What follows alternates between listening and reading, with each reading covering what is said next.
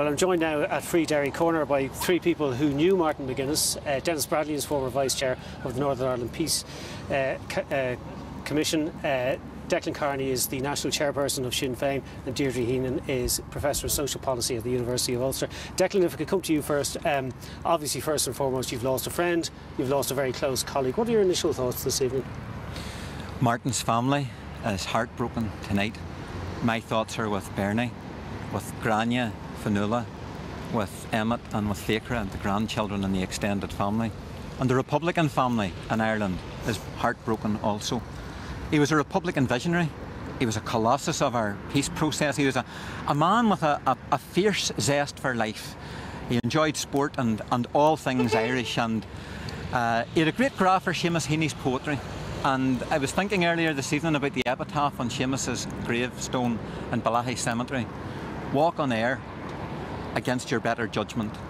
And that really sums up Martin McGuinness for me tonight, because that characteristic risk-taking of Martin is what has advanced us to this point in our peace and reconciliation processes, and also on the journey towards a united Ireland. We've heard a lot today from people who might have been the victims of Republican violence, victims of the IRA, who said that they forgive Martin McGuinness for his role, whatever role that was. We've also heard from people who say they can't find it in themselves to forgive him. Can you understand why people feel like that?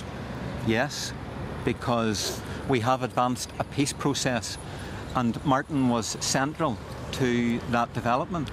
But in many discussions with myself and others, Martin talked about how we needed to advance the peace process to a new stage, the stage of reconciliation and healing.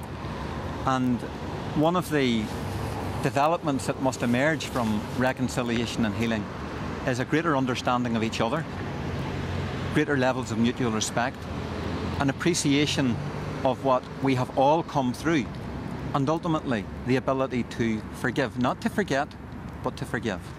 And finally, Declan Kearney, obviously, even apart from the personal level, given the state of politics at the moment in Stormont, you're going to miss him. We will miss him, but Martin himself recognised that what we had to do in Sinn Féin was build a collective leadership nationally. We have successfully done that. Our party has a vision for the future. We are absolutely committed to the re-establishment of the political institutions and the stabilising of the political process in the north. But equally, the two governments must step up to the plate and ensure that the potential that we have for going forward is realised and maximised in the interests of all of our people. OK, well, thank you all indeed for joining us on this rather cool evening in Derry, and thank you again.